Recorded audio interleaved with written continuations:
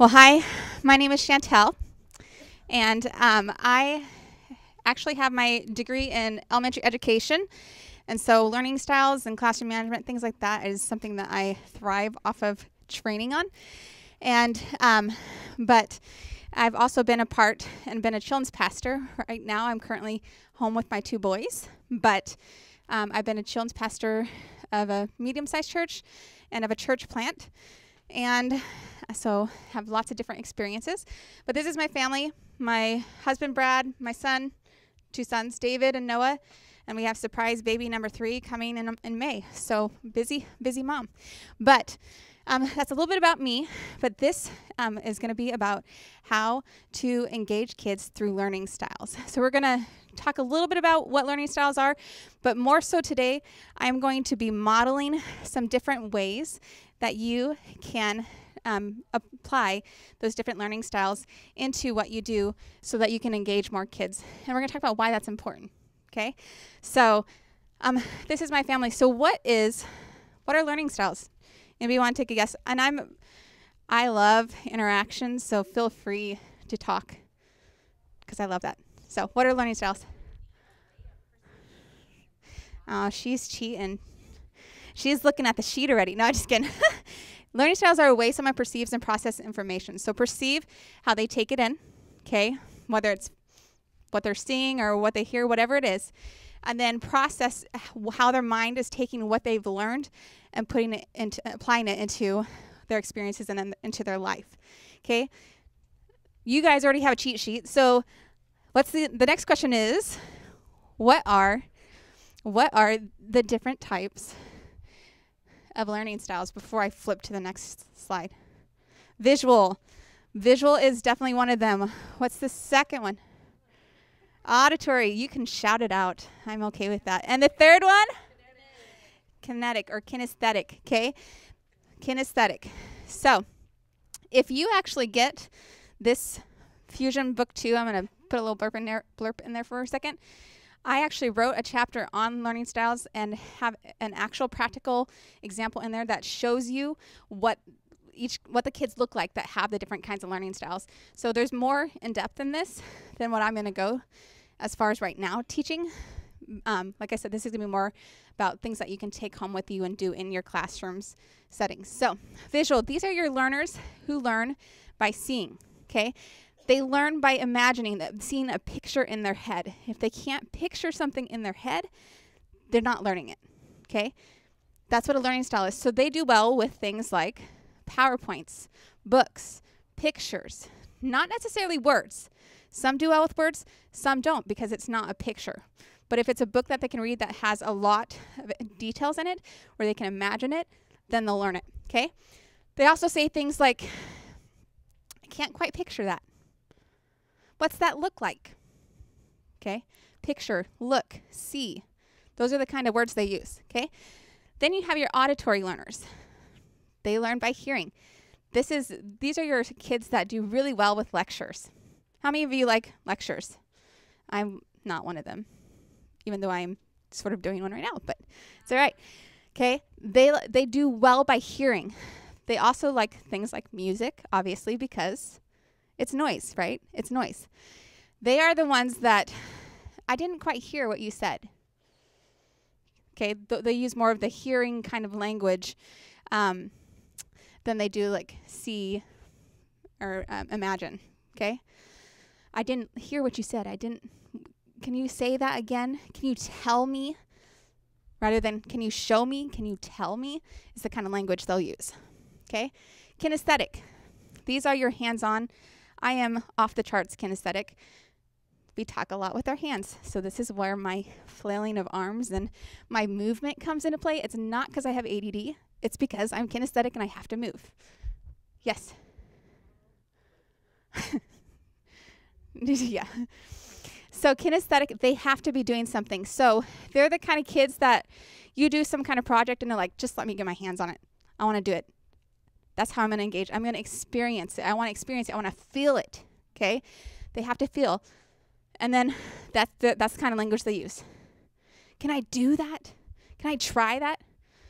I'm not feeling that today. I'm not feeling like being quiet today. Like being quiet has to do with feeling, right? It's just not talking, but in their language, I don't feel like being quiet today, okay? That's your kinesthetic learner. So the book also goes into a little bit about things that they struggle with, but we're going to move past that and get into some examples here. But why is it important to engage kids according to their learning styles? Why do you think it's important? It keeps their interest? Sorry, if so they learn what you're trying to tell them. They can engage, right? When a child is learning, they're engaging, and using their learning styles will help them engage. I read this is also in the book, but I read something about a test that they had done and how they just implemented learning styles into what they were teaching. And within 3 years, they went from 30 kids to 30% of kids engaging in to 80, I think it was 83 or 85. The actual right one is in the book. Percent of kids engaging into that. And I was like, if we're willing to do that in schools, we should be willing to do that for Christ. I want to reach more kids for Christ. So that means I want to engage more kids for Christ. So if that means involving learning styles into it, you better believe I'm going to do that. So we want to reach more kids for Christ. We want to engage kids. We want them to feel something. That doesn't mean you have to engage them 100% of the time. Just get them engaged at some point in what you're doing. So we're going to take the next few minutes, and I'm going to model a couple different ways.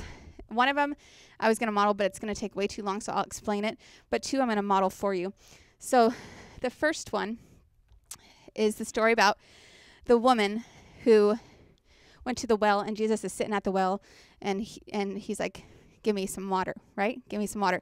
Now, as trying to engage those learning styles, the visual, kinesthetic, and the auditory, I'm going to do it in a different way. And I want to see if you guys can figure out, I'm not going to tell the whole story because we don't have time for that, but just give you a brief picture of what that would look like and a way you could do that in your classroom, okay? But I want you to try to figure out, how am I reaching visual learners? How am I reaching kinesthetic learners? How am I reaching auditory learners? So if I was doing this in an elementary class, I'd actually have the full get out, the whole outfit, and I'd be coming in as that Samaritan woman going to the well. And I would be going in. So we're going to start. Ready? Water. Anybody want some water? Anybody thirsty? Anybody want a drink? You got a cup. I can't do much with this mic. Anybody want some water in your cup? Water. Here, have some water. Anybody else thirsty? Can I give anybody else some more water? Any water? Oh, anybody else like some? I promise I didn't drink out of it. It's clean water. Okay, and I would be giving the kids, do you want some water? I thought you grabbed your cup earlier. I'd be giving the kids water while I'm talking. And then you will not believe the story I have to tell you. This one day, I went to the well, and there was a man standing there. And, this is a big deal because you already lost yours. Well, here. Oh, good. Here's some more water. Okay, good. I have more space. I can keep going. All right, so as I'm giving this water, I'm talking about how I met Jesus at the well and how this is such a big deal because Jesus didn't talk. Jews don't talk to Samaritans. They don't even talk, and women on top. I'm a woman and a Jewish man is trying to talk to me. Oh my gosh, I can't believe it. Oh, it was so incredible. And he started talking to me, and I was like, who are you? And he's trying to tell me who he is, and he was telling me about my past. And in that moment, I knew that he was the Messiah. I knew that he was the Messiah.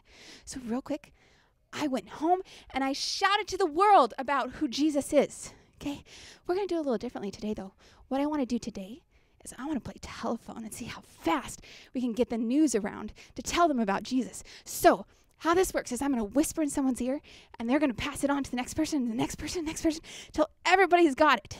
All right? You ready? Jesus is the Messiah. Whisper it to her. Okay, and for sake of time, sorry, all of you in the back will not get to play telephone. But that's a very short version of that story and how you can engage the different learners. So who can tell me, how did I engage a visual learner? This is really hot. I'm going to take it off now. My attire. I'm dressed as the girl. Now, I'll give you a heads up. if you are doing this, take off any jewelry you have, any glasses you have, because the kids will be like, oh, it's you. I see your ring. It's amazing what they notice. But yes, the way I look, okay, the way I look is definitely for visual learners. How about kinesthetic learners? Drinking the water, movement, okay? They have something that they can feel, something they can touch, okay? How about your auditory? You're talking, the dialogue, right? You're talking to them. You're having this conversation.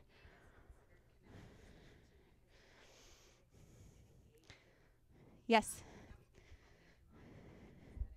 Yes, the telephone game would definitely be auditory and kinesthetic, right? They're talking, but they're in motion at the same time.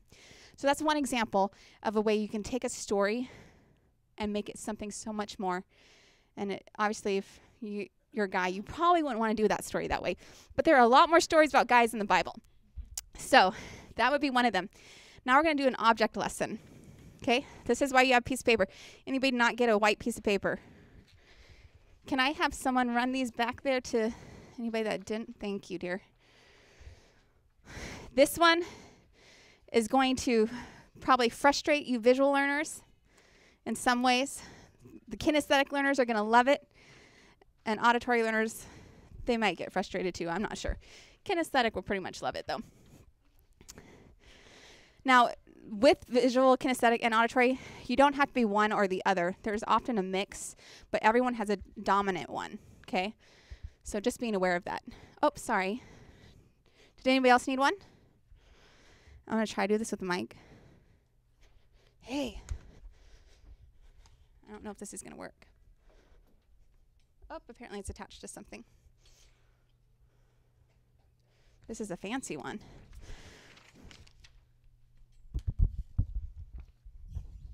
There we go. Now I can use both my hands. All right, so you each have a piece of paper.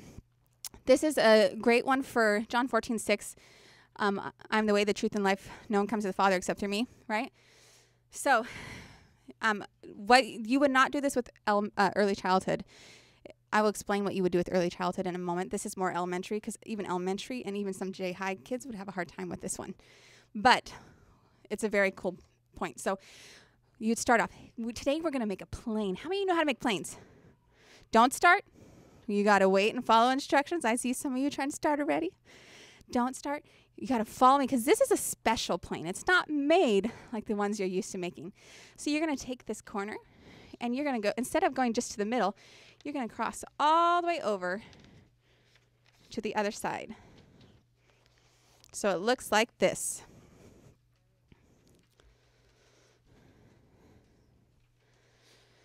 Once you have that, put it up in the air so I can see that you have it. If you need help, raise your hand and we can come around and help you. You need some help? Hey, so, you'd be surprised. No. Only Jesus is perfect. Just kidding. All right, then we're going to take this top corner and we're going to go across and make it look like a house all the way to the other side. Show me your houses when you got your houses. You guys are doing such an awesome job. Such an awesome job. Got your houses? Then we're going to take it and we're going to fold it in half, like you do with a normal plane.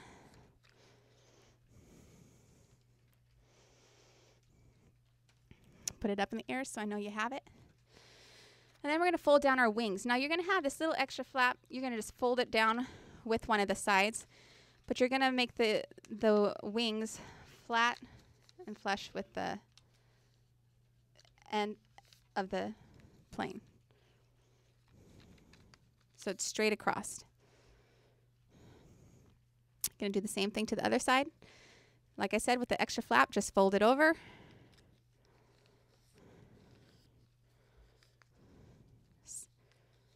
So now you got your plane. All right? Go ahead and fly your plane around. Zoom, zoom, zoom. Make some noise. Great job with those planes. You guys are having so much fun. It's awesome. All right.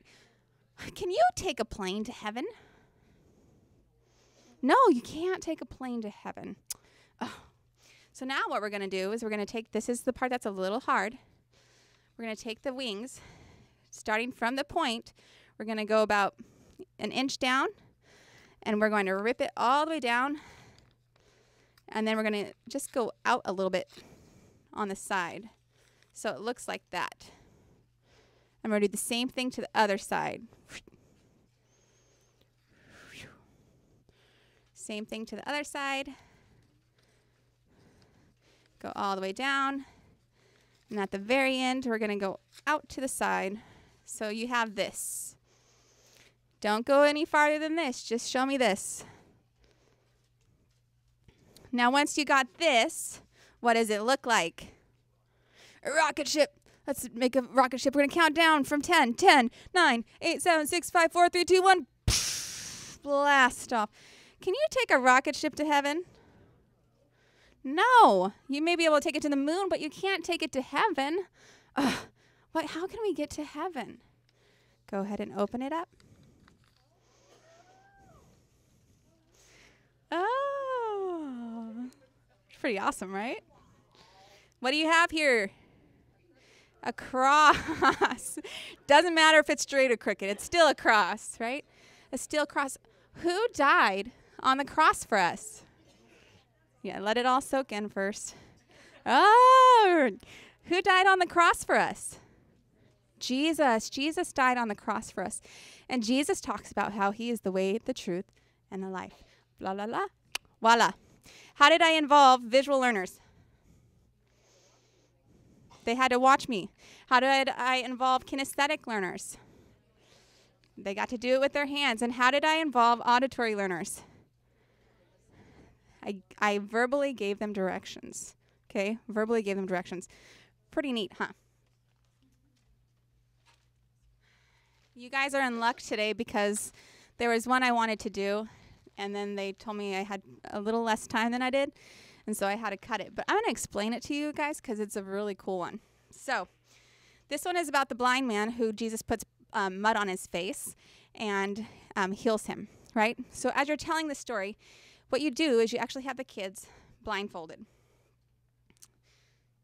I'm not going to blindfold. That's where it took way too much time to blindfold all of you and do the next step. It just would have taken too long. But you put a blindfold on them so that they're blind. Because let's be honest, kids don't keep their eyes closed. You can tell them to, but they're always got the one eye open or like, right? And so you blindfold them. And you obviously have them sit down so they're safe, right? Have them sit down so they're safe. Then there's two different ways you can do it. You can do an oatmeal mix or you can do a cornstarch and water mix. And I actually like the cornstarch and water mix. How many of you, just raise your hand if, oh, thank you. You're awesome. Thank you. How many of you have ever, totally lost track of my thought with that. Cornstarch and water, thank you. How many of you ever used cornstarch and water? It kind of makes this weird, funky, like liquid form, but then it gets really hard. So it's a lot like mud because when you have wet mud, it's runny, but when it dries, it gets kind of like flaky, right? So cornstarch and water is probably my favorite way to do it. But you can do oatmeal too. It's just a little thicker, so the consistency is a little harder to get. But you would have them sit down as you're telling this story, and you're talking about how this man had to beg because he couldn't do anything. He couldn't work. He couldn't see. And in that time, they didn't have jobs for blind people, right? And so he'd have to beg, and how Jesus came through, and he was hollering at Jesus to heal him and all this. And then when you talk about when Jesus puts mud on his eyes, you actually take the cornstarch and you rub it on their forehead, okay? Which some people don't like, some people do. But you rub it on their forehead. And then you talk about how Jesus how he washed it off. And that's when you use a baby wipe. You wipe it off, although cornstarch is really messy, just FYI. But you wipe it off and you have them take the blindfold off, which is a really cool experience because, especially for visual learners, because what do visual learners need to do? They need to see. So to be able to imagine and feel and then be able to actually take the blindfold off and see, it has a bigger impact than you realize, okay? So that's a really cool way to involve all the different learning styles too. So how would you involve the visual learners in that? I kind of just told you that one, but the blindfold and then taking it off it has a bigger impact because they depend so much on their eyes, right? So to be blinded and then get to take that off is a really cool experience. How about kinesthetic? Feeling the texture of the cornstarch. Yeah.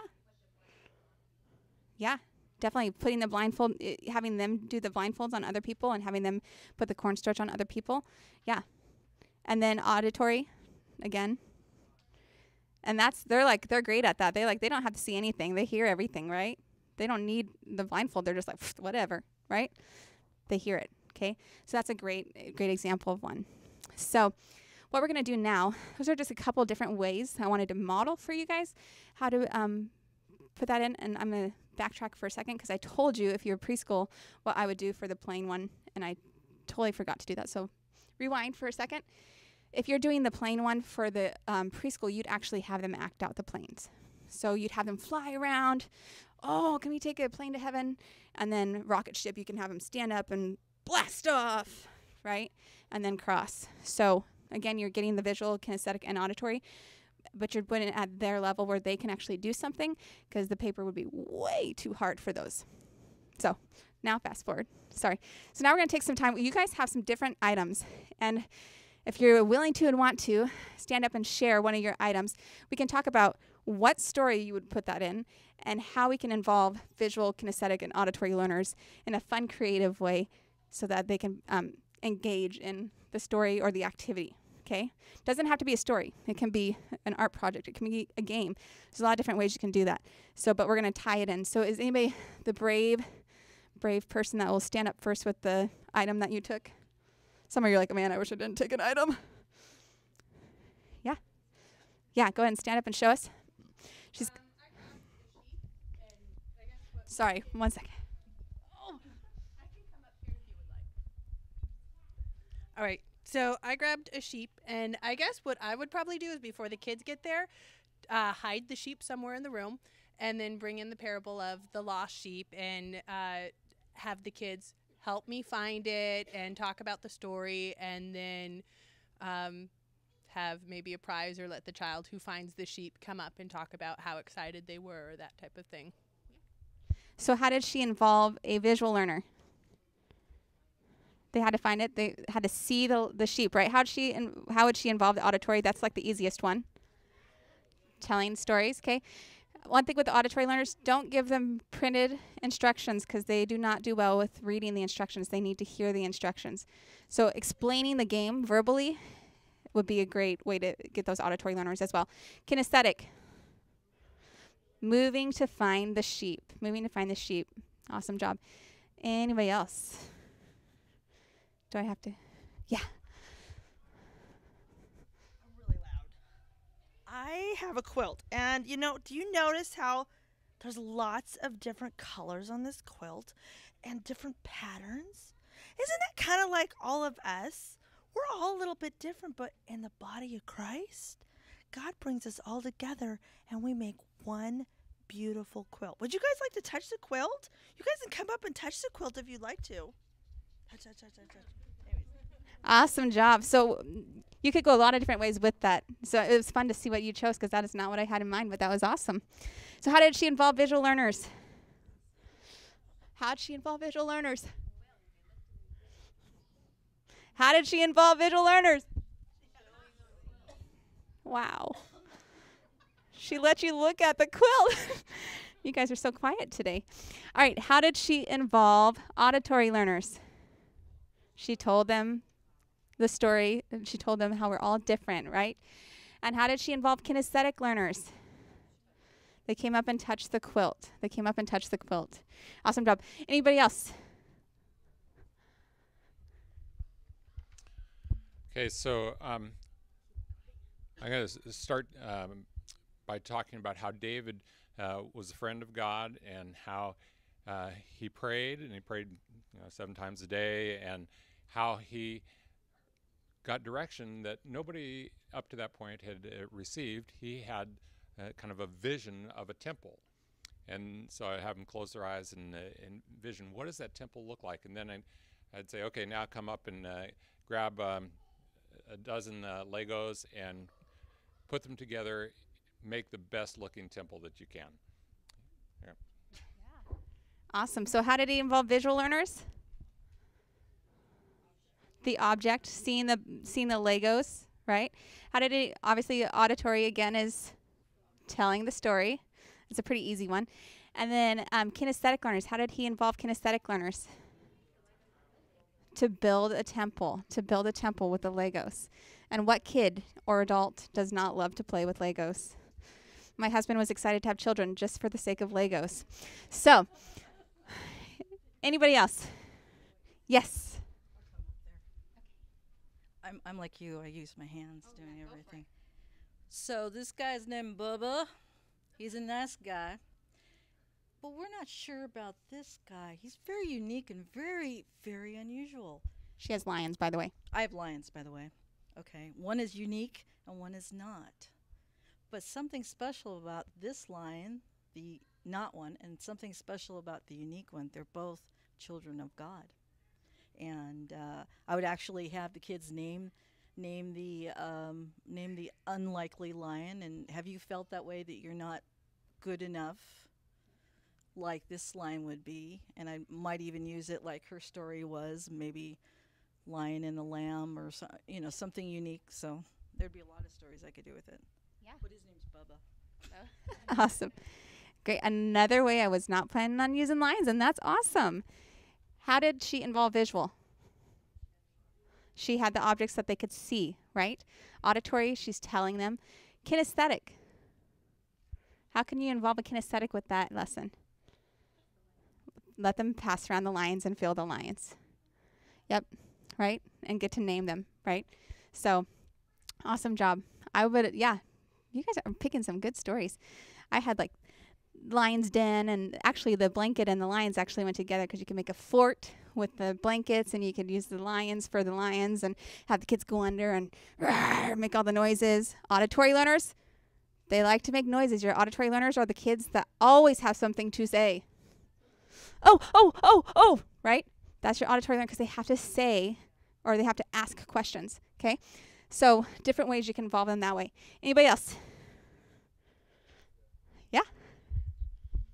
So I got the flashlight, and obviously it's a flashlight, and obviously your first thought is Jesus being the light of the world. But I was trying to think of what else could you do with flashlight, and I think I would try to, or one way you could use it, we would get different flashlights, enough for each person in the room, turn off the lights, and tell the story of Gideon. And then when they break the jars, the lights come on, have everyone turn on their lights and to do their battle cry and all that kind of stuff, and the story of Gideon. So. And someone else has something that would go along with that story of Gideon. Who has it? Did no one take the pot and the... There it is. Yep, making the noise. I work with nursery age children, so I would just basically give it to them and let them bang it. That works too. That reaches your kinesthetic learner. Playing the drums, playing drums in worship for music. Great. So with the Gideon story, how did he involve visual learners? The lights on and off. Okay, lights on and off. Flashlights. How did he, obviously auditory. Yeah, telling the story, having them even shout, hey, because they didn't go to fight war and be like, eh. They screamed it, right? Right? And then kinesthetic, letting the kids use the flashlights and pound and scream and dance and whatever they're going to do, right? Not every kid will do that, but the kinesthetic learners definitely will. So, great job. Any other ones? Checking my time real fast, sorry. Have a couple more minutes. Any other brave souls? Hold on 1 second. This is for the recording, so I'm just have to make sure you're close by so they can hear. All right, I'm going to turn my back to some people. So I have a stuffed whale. So one idea could be to auditorily tell the story of Jonah and the whale, and then like as part of a response, you could have kids in a circle or whatever and have them pass it around to maybe some kind of music, like musical chairs. And when this stopped, someone had to make like a connection to a part of the story that you'd already taught them about, so that you could hear their understanding of the story or something like that. So that could be something, I guess. Yeah. Great job. So auditory, she did something that's really important. What did she let the kids do? Auditory, retell the story. Retell the story. Tell their experience from it, right? Auditory learners. So that's going the next step between just telling a story, having the kids retell, having the kids ask questions is really important for auditory learners. Kinesthetic learners, what did she do? She passed the whale around, right? Kinesthetically, she passed the whale around. They could touch it, they could feel it. And then your visual learners, they got to see the props, right? Got to see the props with that. All right, anybody else? We have a couple more minutes and I'm going to do question. Well, I'll do maybe one more and then we'll do questions. Anybody dying to do theirs? Are there any others out there? We may have gone through them all. Did we get them all? Awesome. Check out that timing. You guys are awesome. All right. So those are just some fun ways to involve different visual, kinesthetic, auditory learners to engage them in what you're doing. Like I said, it doesn't have to be the story, but the activity, the game, the story, as long as something in what you're doing engages each learning style, you're going to be great. Because we all can learn in every way, right? But when we're able to engage in the way that we're dominant is when we really see those lights go off. And it also helps get rid of distractions and behavior problems because kids are engaged and are having fun. So are there any questions you may have for me? I know we didn't talk a lot about specifically what visual learner exactly looks like and all of that, but are there any questions or any other comments or ideas anybody wants to share? Just raise your hand and then I can bring the mic to you. I'm just that good? I'm just kidding. Any questions? Yes? And why? Who would that reach? Who do you think smelling something would reach? The kinesthetic. And really it's going to reach everybody because let's be honest, everybody smells and is like, I will eat that or I will not if it smells, right? Yeah, definitely. Especially like if you're doing like the prodigal son and he's rolling around in mud and dirt and it's smelly and oh, he smelled. He needed to take a shower. How many of you need to take a shower? Some of the kids will be like, me. Like, yes, your mom has been trying to get you to take a shower for a week. No, I'm just kidding. Yeah, definitely you can involve smell, especially in younger, early childhood and nursery age, toddler age. You have to have something visual and kinesthetic for them to do.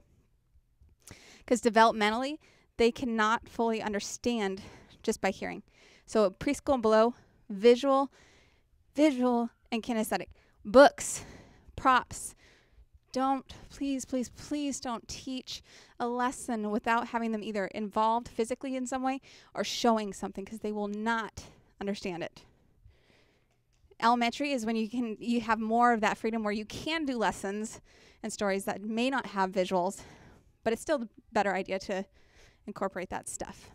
But if you're early child and below, you have to do that. I've seen too many teachers just talk to preschoolers, and it's not good. They do not pick it up. Yeah. I'm sorry, can I bring the mic to you? Just because we're recording it. I was just thinking about with sensory, when you're trying to reach a certain child by like playing music, as like elementary age, so it's pretty loud usually, and then there's a lot of kids that struggle with it being too loud, so you're trying to reach one but you're losing the other at the same time. Any suggestions? It is, and there's going to be a little bit of that with especially incorporating all the learning styles. For instance, visual learners do not do well with noise. Okay, visual learners get overstimulated by noise. Auditory learners can also get overstimulated by unnecessary noise. Okay, and then you got your kinesthetic learners who can't sit still, right? And they need to be able to move. If they can't move, they shut off. And this is true for me, even as an adult. I have to be super careful when I go into church services because I will not hear a word the pastor is speaking because auditory and visual is like the traditional, everybody teaches that way. Everybody learns that way. Kinesthetic learner, when I'm sitting in a chair and I'm not allowed to move, I get lost. I'm just like, oh, someone's moving over there. Oh, I wonder what they're doing, right? Very distracted by movement and not being able to move, and I'll actually shut off. So I have to be very purposeful with engaging into that. But kids don't understand that. They don't pick up on that when they're kids, right? As adults, you know how to change things to make it work for you. As kids, you don't. So, and then you got your visual learners who also are very distracted by kinesthetic learners, because kinesthetic learners can't sit still and visual learners notice every little movement, right? And with PowerPoints, things like that, sometimes we get these, not that it's bad, but sometimes just something to think about. We get these worship videos that we show, and there's all this crazy stuff going on stage, which is very actually overwhelming for a kinesthetic learner, but also can be overstimulating for a visual learner if there's too much going on because they don't know where to focus their attention. So it's this weird balance, and there's always going to be parts where you're going to miss a student engaging in some point, but as long as you get them engaged at some point in what you're doing, they'll connect. So there's not an easy way to go about that, but you will find even with kids with special needs that are overstimulated, they may need to step out of a certain time. So we used to have this girl at one of the churches I was a pastor at who was overstimulated in kids' church because there were too many lights, it was too loud, and she would start to act out. Well, we thought she was acting out just to, be naughty, but we learned that she was acting out because she wanted to leave the room. And her acting out meant that someone would take her out of the room. Okay? Don't let it get to that point. If you know someone gets super overstimulated with noise or whatever, get them headphones. Say, hey, I've noticed that Joey's having a hard time with the noise. Is it possible that you could bring some headphones for him? Okay? If there's too much light change going on, which is also something you have to be aware of if you have kids with seizures. Lights trigger seizures, right? So being aware of what you have, the kids that you have in your church is so important for that. But yeah, you kind of just have to be sensitive, but know that sometimes the music's going to be too loud. That's okay, as long as it's not the whole time. I think I'm supposed to let you guys go, but I will be around the rest of the day. So if you have more questions, please feel free to come. And thank you for engaging and helping me with this. So